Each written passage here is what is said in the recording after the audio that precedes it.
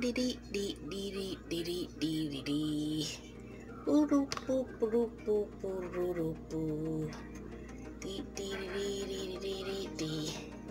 hello there, Chestnut Cheetah. How are you doing today? Oh, and are you ready?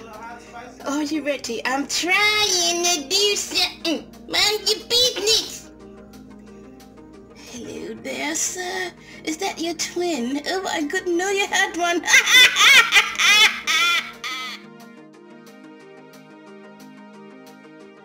Do it. We just can't do it without you. Oh my goodness. Gracious, have mercy. Mercy. Ooh, large or extra large? Yes. 1 cup of flour. This will be Norse beef flavored bouillon, garlic powder, onion powder, and paprika. I know how to pronounce it right, paprika. Look, I can smell that garlic. Guess you need a lot of garlic eating this stuff. Boy, yes you do. Cause, oh, see, it goes. Let go. Oh, it looks so pretty and red. Okay, I think I'm just gonna do one piece at a time. Oh, the stuff is coming off already. That's a shame. But yep, here we go. Hold on, I'm trying to get it off because it's breaking off. Hold on, let me get it. Here we go. There we go. Alright, now I gotta hold on to this so I won't fall. Laying over here.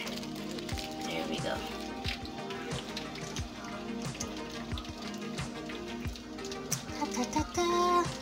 Now do it this way for you. Maybe it won't fall. Hopefully it won't. Tomatoes are on the bottom.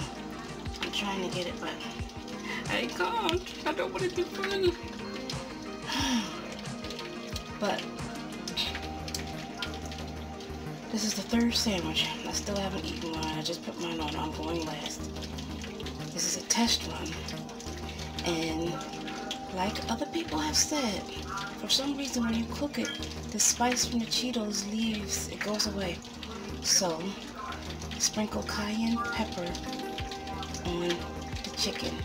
After you take it out of the pan from frying and let the heat of the pepper just seep in, that should take care of it because the family, I'll say this, the family did like this sandwich, the two that ate. They loved it, but they did say the spice was gone. So that should definitely handle the spice if you do it that way. Bye-bye. So, chicken, tomatoes, spinach, sprinkled with cayenne pepper. Because I want the spice. I want the spice. So I got the spice. Ooh, that's a little... That's okay. I don't even care. Cajun style! Yes!